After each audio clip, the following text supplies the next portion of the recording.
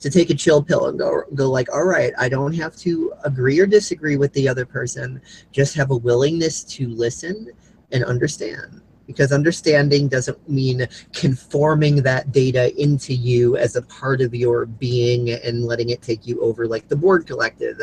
It just means having an awareness that a perspective exists so that you can look at it and agree to disagree if that's what you're going to do. And that's what civil grown-ups do. They don't beat each other up over the head or commit genocide or war or run corporations like Monsanto or shake their arms on campuses like Trigglypuff. They are freaking civil with each other and respectful, and they agree to disagree, and they respect others as they would respect themselves. That's what clear communication does. Not everybody has to agree with everybody on everything.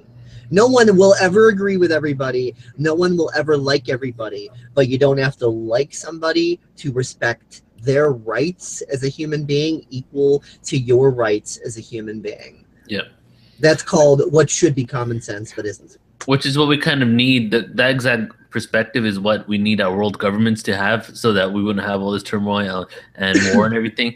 But I feel that, you know, the new generation that's coming out kind of has adopted this as an accepting of everybody. So I feel it's just a matter of time before this revolution of consciousness and exactly what you're saying takes over the planet. And we all start looking at each other from that perspective and become not just tolerant of each other, but accept each other and even celebrate each other's differences.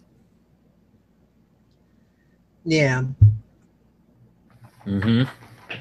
Totally. I mean, so far, I think this has been a really good conversation, and I hope that not only us, but a lot more people everywhere have a lot more conversations like this, because like this is a time where we're all facing so much stuff that like all the woo-woo is being banged out of all of us, and it's like we're being forged in the fires of contrast in change, you know, and that we're going to be soon, you know, wielding something more better, you know, for just lack of a better way of saying it, you know, call it going through a hazing process, you know, whatever you want to, you know, refer to it as. But there's definitely a portion of people on this planet who are just so disgusted at the old paradigm to the point that instead of, you know, having an absolute tantrum and inadvertently hypocritically diving back into the paradigm,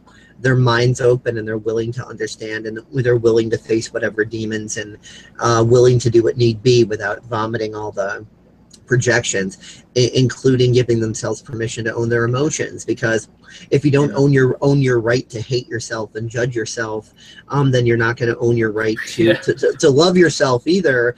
And if you don't own your right to hate yourself, then if you hate yourself, you're going to be negative feedback looping. I hate myself and I shouldn't be doing that, which means I'm naughty, which means I'm guilty, which means I'm bad, which it just continues to tighten. Where as soon as you give yourself permission to hate yourself, it begins to start to subside, and before you know it, you start thinking, you know, hating myself is kind of stupid. I was just in a bad mood. I think I got better things to feel and better things to do. Right. I agree. Oh, these 2017 conversations have just been awesome. You know, the one today and the others. I feel that these talks are definitely needed, and this is awesome, like having a discussion about it. And I want to even like with Portal to Ascension, I want to start creating, because we have like groups all over the world. I want to start creating like town hall meetings for Ascension talks or whatever we want to call it, but people getting down to not just talk about like their spirituality and their emotional state, but also talk about how we can create real change and create a world where we can all live in harmony with ourselves and the planet. Cool. That's a great idea. Well, as I was saying to Max earlier about exactly that, most people, you know, like when they're trying to fight against the tyranny, this, that, or whatever, most people either go one of two ways. They either don't bother to ask the question, okay, well, what if you win? What then? Because they never figured out anything to replace the old system with. Then the people who have pondered that question, they come up with solutions like resource-based economics, etc. But what both sides seem to not take into consideration is transitional phases, because no one can quit a paradigm cold turkey. And the more we chill out and calm down and get more creative, we start to realize that these transitional phases start on the grassroots level with the individual, and it's very little small actions done en masse. You know, everybody's trying to think of some new invention to make, or some new way to completely change the world in a big way, but people forget that the big comes from the small. The big is made up of smaller components always. So if you've got a lot of people doing just one small little thing, that makes a big wave. Yeah. And then you just increase the number of small little things. And then eventually, you know, it's the age-old question of, if you wanted to change every fish in the ocean, how would you do it? Which would be the easiest, to catch out each fish one by one, or to change the whole ocean at once and therefore change the fish. So if you're changing the environment of the world around the psychopaths to be more and more incompatible with psychopathic bullshit, then it doesn't matter what the psychopaths do or not, because they won't be able to conduct themselves. Eventually, they would be reduced to just screaming idiots on the street corner that nobody cares about and laughs at, and that's it, with no power at all. So yeah, I mean, it's all about transitional phases. You know, I mean, how much chaos do you think there would be if someone got up on TV and said, okay, everybody, we're going to globally quit the monetary system now, and we're going to go into resource-based economics, which is a much more mature way of doing it. And we know our educational system is not up to par, anywhere near close to train you into the mentality that you need to thrive in this sort of system. And none of us know what the fuck we're doing. But hey, best of luck to all of us. Let's crash and burn together, like handing the matches to the 3-year-old. So we need transitional phases, because no one can just do these big leaps. Yeah, a lot of people have no idea what that even phrase is. You know, just because we're in the community that knows it, there's a lot of information that needs to come out yet, and there's a long way to go. You know, I used to think there would be a spontaneous shift and everything would just change overnight, but now I'm realizing even more that there's a long way to go. But I feel we are on a positive slope going upwards. Oh, I believe, based on what I've been seeing and based on what I know, like really profound change in our lifetime. Oh yeah, hell yeah. But exactly how long is anybody's guess.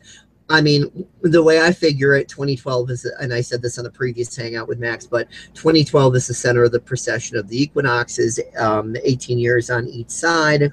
It's not like the precession is a line that the Earth jumps over like it's hopscotch or something, and boom, precession done. It's a 36-year period, plus there's the photon belt and other things to take into consideration.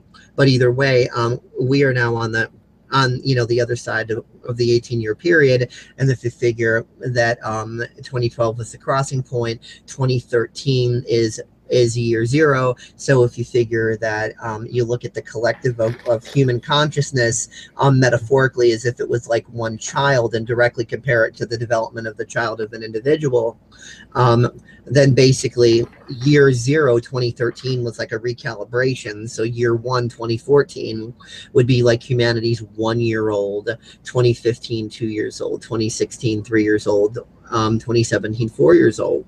Now, if we look at how humanity acted during those years, during 2014, did humanity act like a typical 1-year-old, collectively the way you would expect a 1-year-old to act? The answer is yes.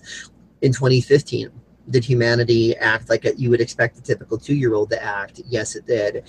2016, hold on a minute. I am on air. Sorry about that. Anyway, so 2016, age 3, and 2017, age 4. In 2016, were people acting collectively like 3-year-olds? Yes. In 2017, are they acting collectively like 4-year-olds? Yes, they're really starting to, because let's look at the general traits of the development of a 4-year-old.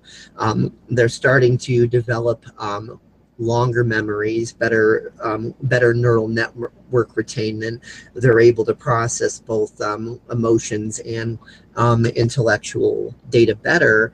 And so if you compare that to humanity's capacity to not be so forgetful and to better process intellectual information and to better process emotional information, humanity is simultaneously having the extreme curiosity to move forward more productively than ever, simultaneously with all of the fearful temper tantrums that a 4-year-old might have in a bad mood, but that even the temper tantruming people are starting to be a little bit more open-minded than they were, say, a year or two ago, even during a temper tantrum. Or at the very least, they're being more honest and forthcoming about why they're having the temper tantrum. It's like, I don't like you because of this, block on whatever, instead of like, so we can see a shift. And if we're going to use this as a measure in the years to come, that means if it goes along this fractal, then the 18-year mark, if that means 18 being the maturity of a person, representing the maturity of the human civilization. If it takes that sort of a period of a time, then that means 18 years, from 2012 onward, when we hit that point, we are going to be looking at a very different world that we can't comprehend right now, even at the end of that 18 awesome. years. And really, if we look at the world we have right now compared to the world even 10 years ago, do you think you could have comprehended the world of now? If you say yes, you're probably lying. I had to think about that one. Yeah, no, it's changing, man.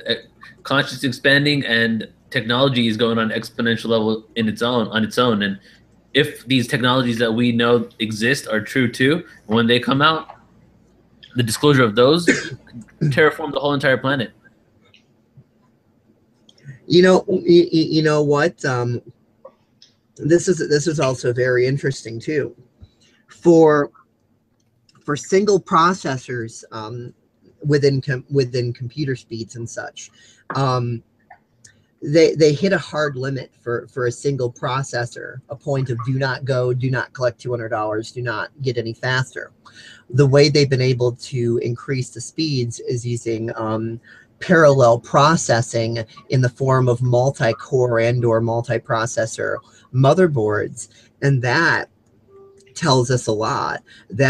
Because the computer then works way more efficiently with a lot of smaller separate things working together in cooperation sovereignly. So as above, so below. Those computers are kind of telling us that if we, even one metaphoric motherboard equivalent of human beings, could be mature and sovereign enough to work together in that cooperative, highly functional way, then we can do a lot, just like that type of computer can do a lot. So even our technology is trying to show us that being individuated and separate and all that, while simultaneously one with the whole and cooperative with all components willing to do the same. Our individuality is valid and the multiplicity is valid. So computer technology is trying to show us that, because everything is a reflection. Right, exactly. Cool. What do you think? What do you think about that, Kristen? And real quick, guys, I only have around 3 more minutes, and I have to get on another call. Oh, no problem. Okay, is there anything else you wanted to say to everybody else watching, or say to Kristen, or say to me, or anything else Kristen wants to say? Well, let me do a little plug real quick for the Full Disclosure conference that we have coming up. So we have the Full Disclosure Online Conference, which is a 5-day event, 5-day webinar, April 19th to 23rd. And each day is going to be on a different topic. So day 1, we have global financial fraud and free energy. So we're going to be talking about the banking elite, what happened with the central banking system, and also solutions to break free from that. Free energy, we're going to talk about theoretical equations, and as well as practical devices that we can move away from the power structure that is currently sweeping over the planet, so we can have some sort of equality when it comes to energy. And then day 2 is going to be medical advancements and plant remedies. So we're going to go over advanced medical technology and also plant medicine, such as ayahuasca, iboga, San Pedro. Interesting. And then day 3 is going to be true world history. So day 3 is going to be on. We're going to have 5 presenters each day on everything from our ancient civilizations, different stories, Atlantis, Lemuria, the elongated skulls that Brian Forrester found. He's going to be talking about those. And it's going to be a full encompassing worldview of our ancient history going to our galactic history that is not mainstream, right? Day where am I at? Day 4 is going to be extraterrestrial awareness. So Saturday, day 4 is extraterrestrials. And then the last day, day 5, is our spiritual essence. And the purpose for day 5 is to kind of shed light on the bigger picture of how, even though we're talking about all these conspiracies and these dark avenues, that is really something bigger at play here, and how to embrace it all and become the spiritual beings that we're. Yeah, to embrace the negative as a positive opportunity for positive change instead of seeing it as a burden. Awesome. Yeah. Not saying it's easy to do, but just saying it's what we're learning to do. Right. And that's what when we do our events, we always throw that element in there, because it's easy if we do like a whole entire event where this guy is talking about the government cover-ups for 4 hours. It's easy to think like that's what we're trying to energize. So we always end it with either myself coming on or somebody else coming on to really show about how the bigger picture. And you into channeling must know this, because they're always talking about how like we have these soul agreements and soul contracts to have these experiences, and even the negative beings that are doing these things to us are actually higher dimensional beings on this planet here to give us this experience that we signed up for.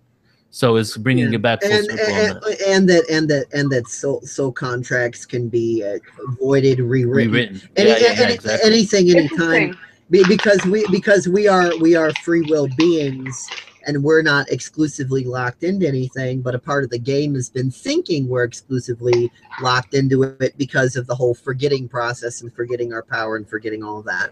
Yes. Kristen, is there anything more you wanted to say to everybody else, or say to him, or ask him, or to me, or whatever, or vice versa?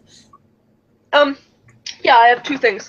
First thing is, do you charge money for your events and talks? Yes, we do. So for okay, good. all-day conference is $55, 8 hours. Workshop is $33. The 5-day event, everything comes with unlimited replay access, so you can watch it for the rest of your life. That's awesome. The 5-day event's $144.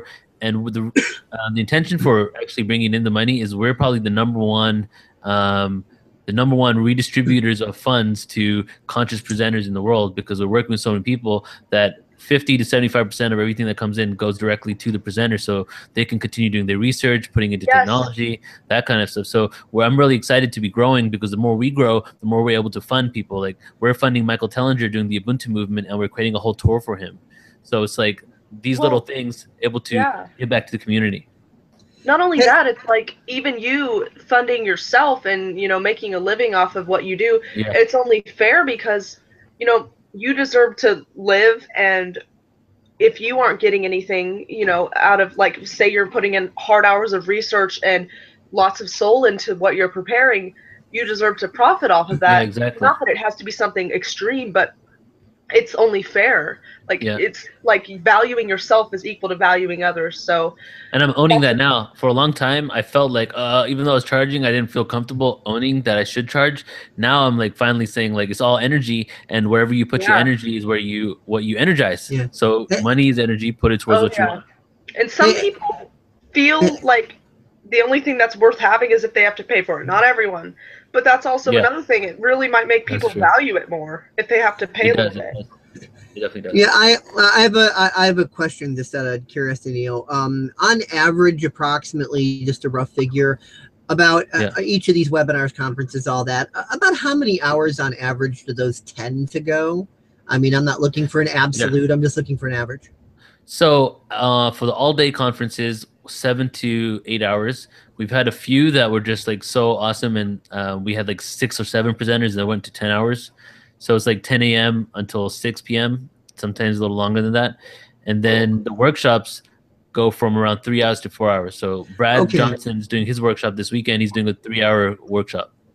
Because I had a really cool idea that I will discuss with you later, because you're running out of time. But you inspired me to a really cool idea that I will share with you next time we're on voice on Skype, and I think you'll like it. I was just kind of inspired by it, but we're running out of time, so I'm not going to get into it on air, but later on I'll get into it, and then if you like it and whatever, we can recap it on here later, whatever you want to do.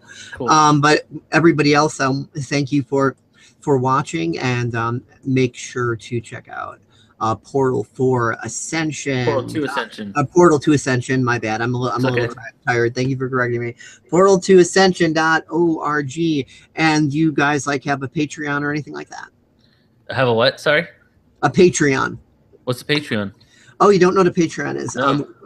Max Egan has one. I set up Max Egan's forum. A Patreon is basically, they're a third-party intermediary. They don't give a crap like what your political affiliations or whatever are, as long as you're not doing anything illegal, et cetera, et cetera. So what they are is they allow people to have patrons to where you can set it up to where people can subscribe on a monthly, to where it goes like from their PayPal or checking account or whatever, once a month, taken out, goes through Patreon, and then goes into your PayPal bank account or whatever. I'll look into that. Yeah, and you could set different rates, as low as $1 a month, all the way up to whatever, and you could just have it to where, like, hey, I'm doing this service. This is for you to help us, contribute if you want to contribute, or once you're big enough, if you wanted to have different like rewards and prizes and stuff, like for people's contribution as a little kickback, thank you for the different levels. You can do that too. We could talk more about that later, but a lot of people are using Patreon. Max is like living on Patreon right now, literally. It's pretty cool in that way. Cool. So Yeah. So I'll talk to you about that later. I know time limitation, probably the worst time ever to bring up this stuff, because we're at the end of it. But I'll talk about the other thing and Patreon with you later. Just, if you had already had one, I just wanted people to go to it so they could give you money. You know how it goes. No. You can go to our website. What you can do is go to our website, join our email list, and we do have a membership area. Our website's kind of like Netflix. You can sign up for one webinar, or you can sign up to be a member. But it's not a state-of-the-art membership platform, so I'm thinking maybe I can work with Patreon. Maybe they'll have what I'm looking for, Patreon is just it's a way for people to pay content creators. That gets around a lot of loopholes of a lot of other things. PSEC has a Patreon. It's patreon.com/PSEC Media. Katarina Roy has one /Katarina Roy. They're catching on and getting pretty popular because they are a really decent service, and I think they're one of the more positive, uplifting things for humanity at this time so far. Anyway, I know you have to go. I'm not trying to keep you longer than you want to be. Me and Kristen can stay on a tad longer if she wants to wrap up esoterics. You don't have to be here for that if you don't want. But I want to thank you for. I'm heading up. I want to thank you for coming on with us, and hope you have a really great day. Thank you, Dave. I appreciate you, brother. Kristen, pleasure meeting you, and we'll talk soon. Okay. Yes, nice to meet you. Good luck. We appreciate you too. Right. Catch you later. Have a good Thank you, brother. Talk to you later. Bye. Yep. So, what'd you think, Kristen? Pretty cool, I thought. I thought he was really cool, and he toughed it out. I'm sure, with his involvement in some of the more new age aspects. Hearing you, he seemed to not be so, headstrong with the whole positivity and love and light. But I don't know. I think maybe you triggered him, but he toughed it out and stayed on the call. I thought that was cool.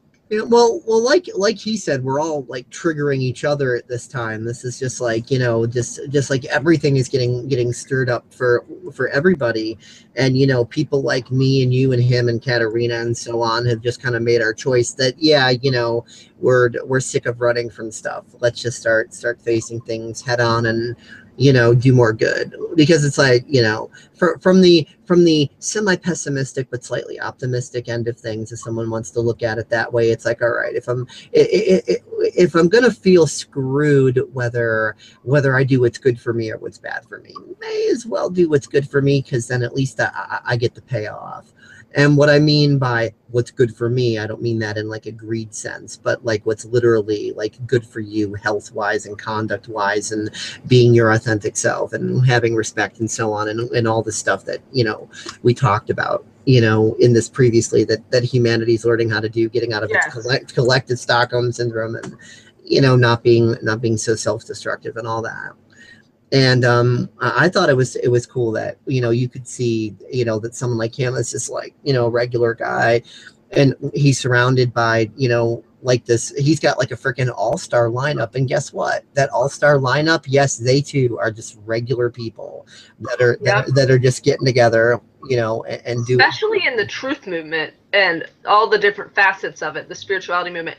Yeah, there's people that might be parading as a guru or might be parading as the ultimate truth, but like when it comes down to it, we're just people that are dealing with a world where we have been made the subordinates, and we have been made to be nothing and be less than. So like, obviously, if someone is going around talking about government corruption, they are not any above you. That's the whole thing we're trying to debunk, is this terrible, just this virus of people that have placed themselves above us, and then us now made in the position of needing their authority. And sovereignty is nowhere to be found. Yeah, guruism is well intended, but corrupts quickly. It's kind of like what I referred to earlier is altruism gone horribly wrong. So yeah, but I mean, I just thought that like, yeah, this is just like, it was a really cool hangout today. I'm sure that we'll get on with him to do more in the future, and plus from what he told me, him and Mel met recently, and they're working on figuring out some sort of collaborations between them. So it's like, I'm seeing more and more different people, different networks, different groups that are really seriously like focused on the compassion element, which also means also focused on basing our shit and all that. The people who are really serious about it are starting to come together with more ease and flow, and simultaneously, the people who are not really serious about it are very easily repelled away, but without all the drama and stuff. Just like certain people that just like block me for being just nice, and we both know who I'm talking about. I'm not going to name names because I don't want to disrespect the person, but it's just yeah, all this stuff is just a part of the process. And I did think it was really cool that like that person was very straightforward and civil about it, and like all that, like they weren't an asshole or anything.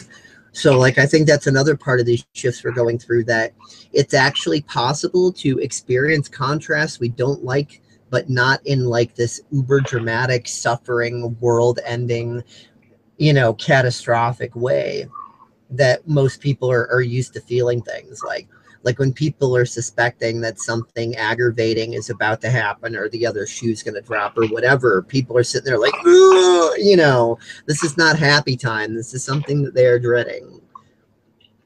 Yeah. So it's just really cool to be able to see that it's actually possible, that most of the time that it can be possible to move more and more into an ease and flow, that even that which we dislike is not hard hitting. It still happens, but it's not such a hit.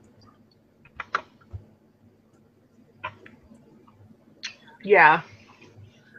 I think you've noticed that too, at least to some levels, that some things are at the very least easier to understand than they used to be. And by God, confusion is one of the most annoying things ever.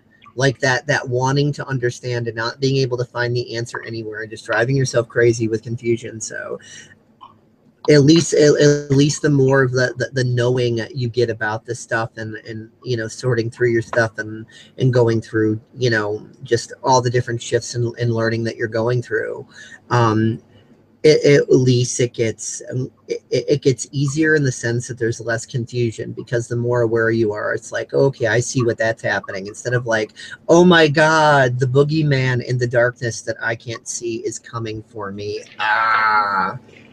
So, I mean, the experience you're having will still suck every bit as much as it would have sucked in the first place, but at least, you know, you're not terrified and confused of as much because you have more knowledge about what these things are. Yeah, just like the whole facing my anxiety the other day and my shame and a bunch of like shitty feelings.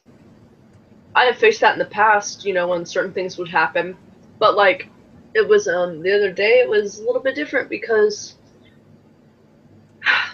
it wasn't as perfectly into the world. Like first time I had felt it, it felt like everything was over, but now it was more of a scaled back thing where yeah, I still have those dreadful feelings of sometimes hopelessness, but there was also an air of this is just part of it. This is what's there. This is what I need to, you know, sort through, and it is what it is right now. Just sorting through it. Yeah.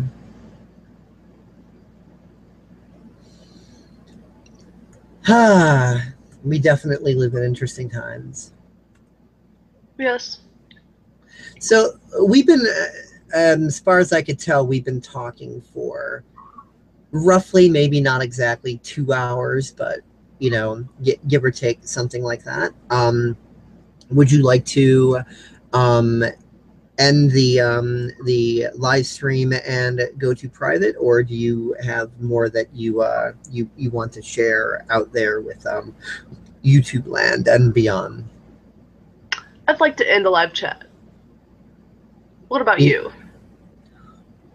Yeah, I don't really have too much more to say, especially like, admittedly, I'm running on nicotine right here.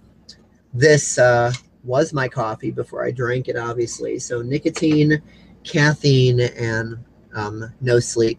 Been kind of running that on that all day. And as you know, the more tired I start to get, I get just a little bit more rambly. So like we can definitely start to see that effect where it's getting, you know, getting harder to not ramble. So it would probably be a very good time to end this. So everybody, thank you. Bye. Thank you very much for watching and listening and all that.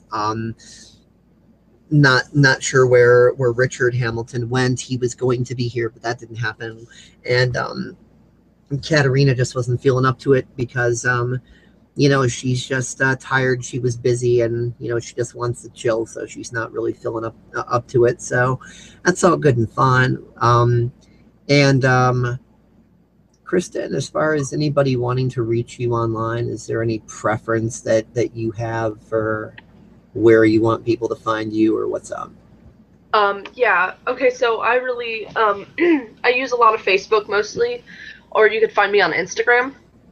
My Facebook is Kristen Meyer. Let me see something real quick. It's facebook.com/thinkingkristen. And then my Instagram is at kristen.evelyn. So yeah. And if that's you where I'm pretty active on. and if you want to get to Kristen's PSEC videos on this channel, as well as videos playlisted on my channel from her channel, obviously, then just go to the PSEC channel. That's youtube.com/PSEC documentary. So that's PSEC documentary. And yeah, I think it was really cool having Neil on, and hope everybody enjoyed all of that. I've like, I can't say that I've known Neil since before 2011, but like we've been acquaintances of each other, not like we really talk much. But he mentioned Brad Johnson. I will also say that the last girlfriend I had, I met through Brad Johnson, and out of the two best female friends that I have right now, that being you and Katerina, I met Katerina also through OG synchronicity. Guess where? Brad Johnson, yay! So there you go. And then, you know, and of course I met Neil through Brad Johnson. So all the cool people come through the Johnson. What can I say? It's just how the fifth dimension works. Yes, I guess. Respect to the Johnson. Peace out. Bye-bye.